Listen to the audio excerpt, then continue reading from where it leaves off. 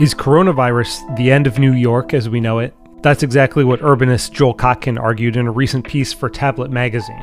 This is happening at a time when the demographics of cities like New York, LA, Chicago, San Francisco are all going in the wrong direction. In other words, young people are leaving, population growth is very low. I think the pandemic is just one more factor. With lockdowns and extreme social distancing bringing urban life to a halt, and New York emerging as the epicenter of the national crisis, a debate among urban studies scholars is breaking out over what this will mean for the future of American cities. On one side are density skeptics, like Kotkin, who believes the pandemic will only accelerate an already present decline in urban living, while pro-density urbanists like University of Toronto professor Richard Florida say that New York will do what New York has always done: bounce back.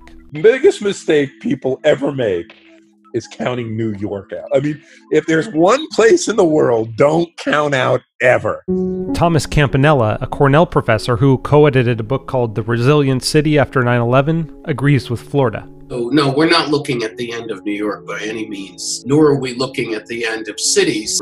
Very similar predictions were made in the wake of 9/11. And there was dispersal, certainly. Firms in lower Manhattan decamped to the suburbs. They went across the river and elsewhere. But many of them came back, and New York boomed as it's never done before. In the book, Campanella and his co-editor document cities that did and didn't bounce back from catastrophe and find that disasters that damage critical infrastructure, such as the volcanic eruption that buried Pompeii, or make land literally uninhabitable, such as the nuclear meltdown in Chernobyl, are most likely to do irreparable harm. Cities have recovered from pandemics fairly quickly, including New York after the 1918 Spanish flu. To suggest that this is going to mark the end of the city it's ridiculous, actually. It traffics in a long tradition of anti-urbanist posturing and predicting. It goes all the way back to the founding generation in this country. Thomas Jefferson really launched them in his notes on Virginia, his famous comment about how the mobs of great cities add just so much to a nation as sores on the body politic. And John Adams wrote in a very similar vein about how the people living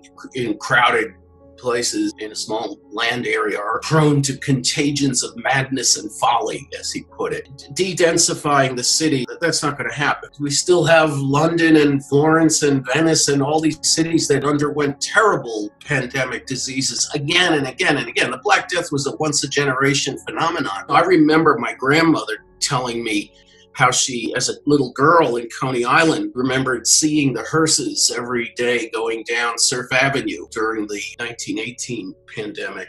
We have gone through these things, obviously, in the past. Cities are not going anywhere. New York is not going anywhere. But Kotkin argues that what's changed is that ever-improving communications technology has made all kinds of remote work possible. People are moving to, generally speaking, less expensive, very often smaller cities. In terms of broad historical trends, urbanization has increased over the past 200 years, with the percentage of world population living in urban areas rising from 2% to 50%. More recently, megacities like New York have experienced significantly slower growth than small and mid-sized urban areas. The total world population of small urban areas with populations less than 500,000 people is 3 times that of megacities, with the median urban resident living in an urban area with a population of 650,000. And according to the U.S. Census Bureau, almost 92% of population growth within metropolitan areas has been in the suburbs and exurbs from 2010 to 2018. Only New York has bucked that trend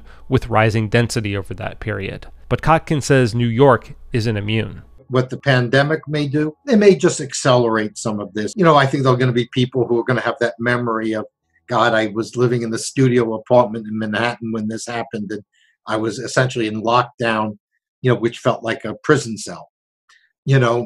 That's probably not going to leave a great impression. Between 2005 and 2017, remote work increased by about 159%, according to one study, with about 5% of Americans working from home, according to census data. Kotkin predicts remote working trends will continue to push more and more Americans out of big city centers. Again, what makes the pandemic important is that the demographic and economic trends were already running in the wrong direction. Like if you take a look at business service and high-tech employment. New York, LA, Chicago, basically lagging way behind the rest of the country.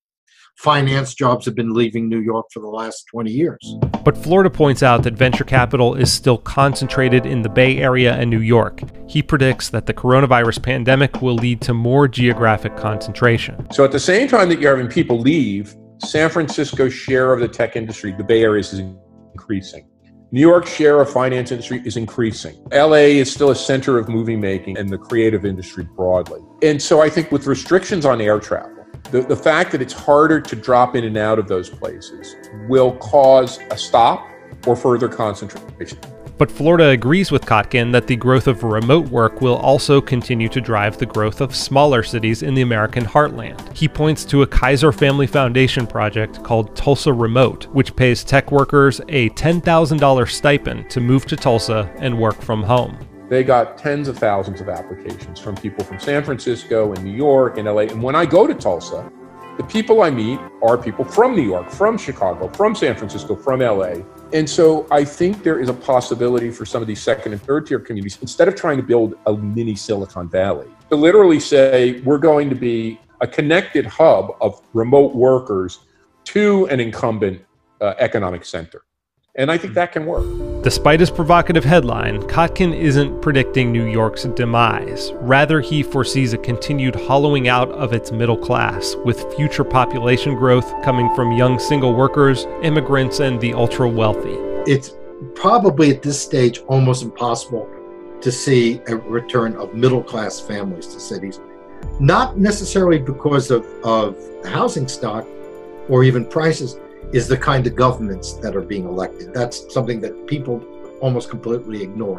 When you have governments that basically think that homeless people can pitch tents anywhere they want and that's okay, when they can shoot up in public and all that, governments that are in many ways very anti-business, it's going to have an effect. And the problem is, as the middle class has declined in these cities, the politics have gotten crazier and crazier. Here I am, a person of the left. But when you look at the dialogue popping from parts of the urban left, you just say, it's ludicrous. It has nothing to do with solving the problems of our cities. So that's where you could get a very broad coalition. If you're going to save cities, you're going to have to take some pretty strong steps, which I think the current mayors are probably reluctant to do. The city has enormous appeal, but it's going to have to deal with the crime problem, with the homeless problem, with the education problem, or else what it will do is it will move increasingly to a great place to be if you're rich, a great place to be if you're single and 25, and crappy for everyone else. That doesn't work long-term for New York. There's going to be a premium now on no bullshit, no ideology. Can you make my city safe or suburb safe and secure? So the city's going to have time to really think about how to become a more affordable city, a more holistic city, a better city. To be 100% honest, of any city in the world that you could point to over the course of the next 2 decades, New York has the brightest future. It still has the brightest future, but it's going to have a tough period of short to medium term adjustment to get there.